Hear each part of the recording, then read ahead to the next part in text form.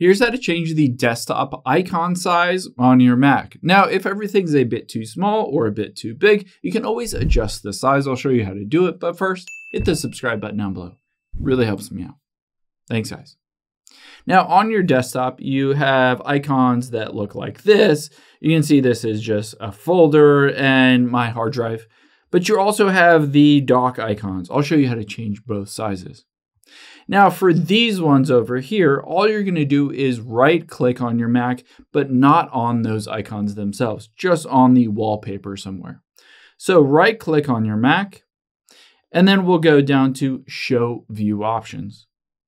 You'll be able to see on here, it says icon size. I can change the size just by increasing it, or I can make it really small by decreasing it. So just basically put it wherever you want that looks comfortable. You can also change the grid spacing. You can have it really be wide or really narrow. You can also change the text size to be really large on those icons or really small as well.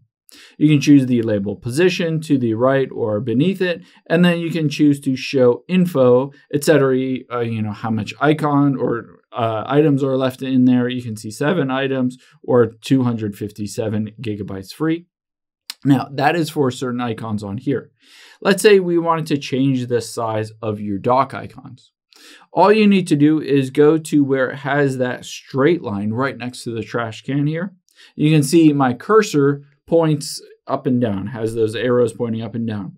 When it does that, I'm going to right click here and go to Dock Settings.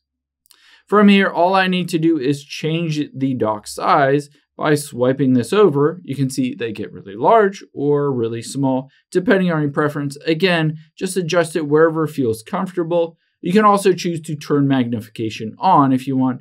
This essentially magnifies those specific icons as you go to them, as opposed to if it's off, it doesn't make them any bigger depending on where the cursor is. Hope this helps. If it did, hit the like button down below and leave a comment if you still have any questions. Thanks, guys.